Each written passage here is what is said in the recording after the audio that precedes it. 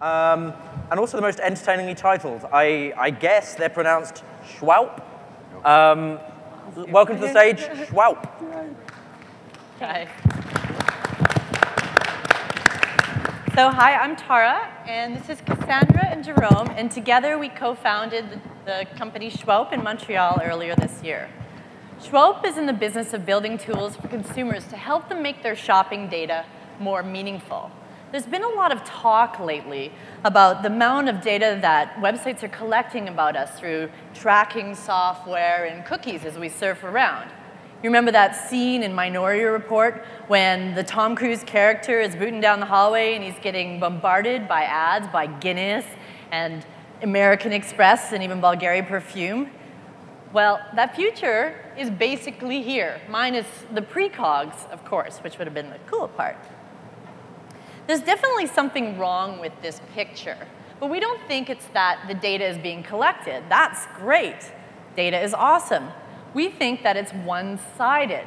Those with the vendors are the only ones that can be amassing and leveraging and tracking the data that's out there. While as consumers, well, we kind of forget the last couple of things that we purchase most of the time. We at Shwowp are seeking to answer the question, what if? What if the consumers had as much leverage with the data as the vendors do? In other words, what if John Anderton himself had the ability to send out clear and secure signals to get back what he really needed in that moment? A safe haven, a new identity. So let me show you where we're at. So I do a lot of online shopping. These are a few of my most recent purchases. So all I need to do is forward my order confirmations in my inbox to wow@shwowp.com. And then somewhere between my inbox and my account at Shwowp.com, something magical but undisclosed is going to happen, and it's going to show up there. So let's see. Well, let's see how this magic works. Okay, refresh. Yeah, oh, it's going to work. Magic takes a little bit of time, of course, especially, oh, there we go, yay! So anyways, I'm going to go into my Zappos order and approve it, but I'm also going to edit it. I've been running a lot lately, and I needed a pair of shoes that were lightweight, yet provided enough shock support for me. So I'm going to choose, I needed it from the menu here. And then I really only want to share it with my friends. So what we're doing here is we're augmenting the basic purchase data, the stuff that's like the what, the how much sort of thing, with the why, the real personal story behind what we're buying. We want consumers to be a little more mindful of what they're shopping for. Which brings me to my next purchase, which has come through now, which is Spent, the book by Jeffrey Miller that I bought off Amazon. Now this book definitely spoke to me. What we're doing here as we're posting what we're buying and what we talk about when we're buying is taste signaling, and it's actually talked about in the book. Now, when we do things like buy indie music or even those running shoes or even an iPad, we're telling others a little bit about who we are and what we're about. So then after I approve everything, I can go back in and I can see myself building a bit of a history. I can start to slice it by when, where, what time. Also by what I needed at the time, why I bought it at the time, including my recent splurges. We're also planning on being able to slice this and mash up this data and show analytics around this data to make it meaningful for the customers, like taking the weather and mashing it up with your shopping history and saying, do we really save for a rainy day? Within the next few weeks, you'll also be able to share it instantly to Twitter and Facebook and email. Now, we're working on multiple ways to get data into Shwowp. We're working on multiple ways to get data into Shwowp. Where is my head? We just finished this plugin or an application with Shopify stores that makes us instantly data compatible with tens of thousands of stores, including like the Foo Fighters and Amnesty International's merchandise store. So we created this fun demo store, and I think Cassandra and Jerome think I need a little more charisma upstage and maybe some unsolicited advice. Is that what you guys are saying there? Well, okay, that's fine. They'll start filling out my information to order this. Now, the email address that they're putting in right now is actually my Shwowp email address. So because it has the application installed, it should automatically appear in my, there we are. It automatically, come on, there's got to be a little bit of. Now, we've also been talking to several retailers who are really interested in this sort of thing, and retail platforms. Sort of a powered by Shwowp idea, so that they're basically signaling to their customers that they're interested in not hoarding their data. So I've shown you a lot of the data into Shwowp, which we're basically alpha launching today, but I wanted to actually tell you about our grander vision, which I think, the data in is cool, but the grander vision is what we're here for, the real disruptive part of Shwowp. And that is data out, data portability exemplified.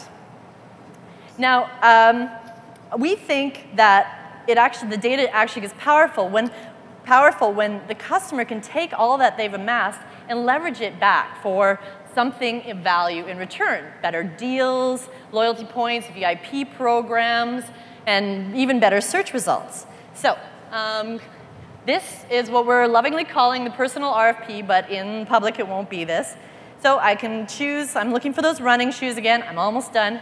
I can look for those running shoes again. I go into the next screen where I can choose from my favorite brands and vendors, go into the next screen, and this is what's significant. I can choose what part of my data, how far back in my data that I'm sharing with the stores in order for them to give me really cool personalized results. And then I'll hit submit, and there you have it. We'll get back personalized results. For me, it all depends on what I choose to put in. It's all opt-in and transparent.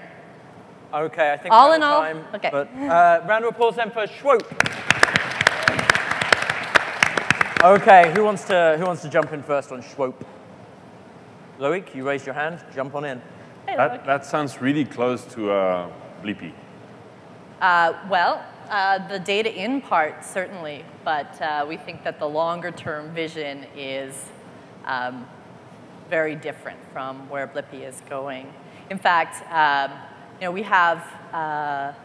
we're not interested in credit card data because it just talks about the where and how much you pay for it. We're not a sharing platform in that way. We're more interested in the taste signaling part as well as the data portability part. And right now, we already have an export button as we launch for your data on the website.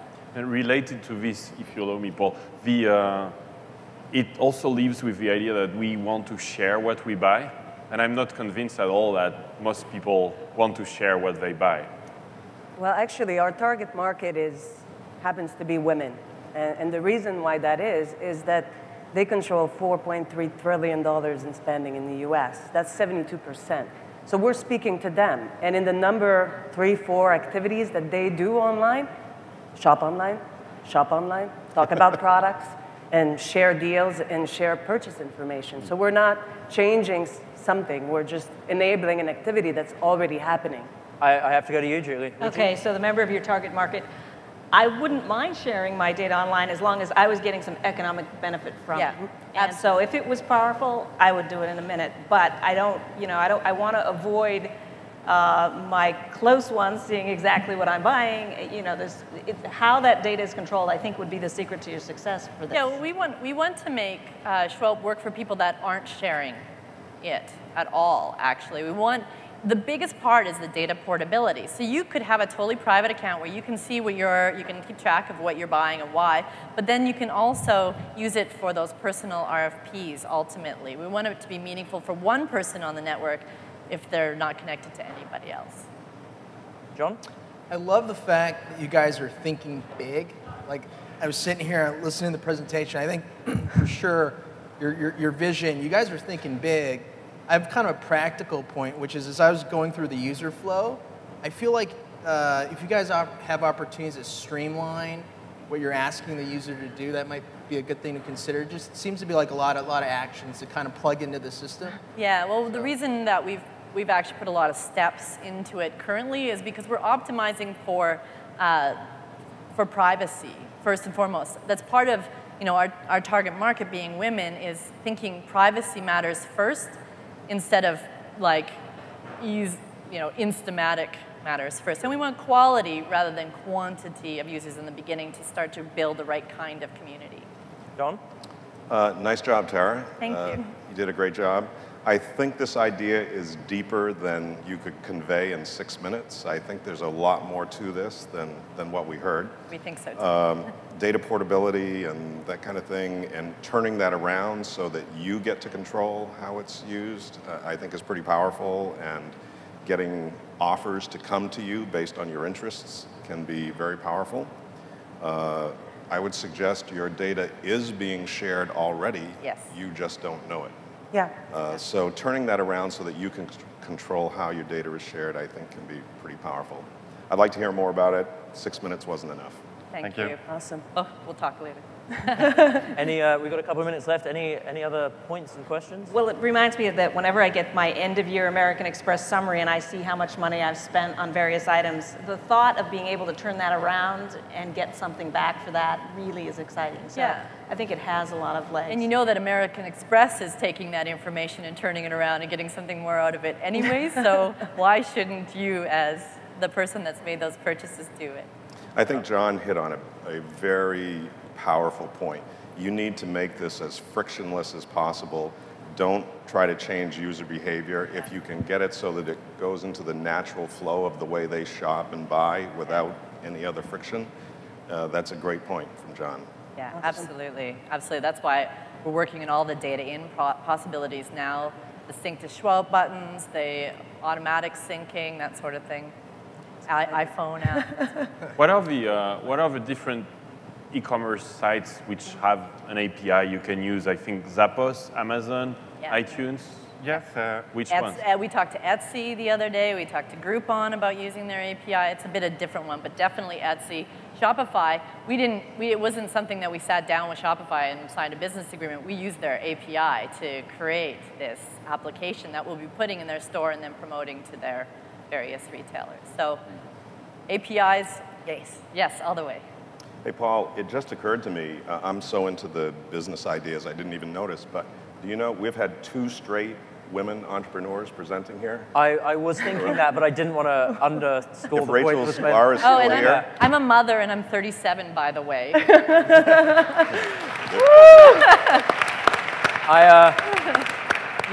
I was going to comment on that. If only at Disrupt we don't seem to have a dearth of excellent female entrepreneurs. So Awesome.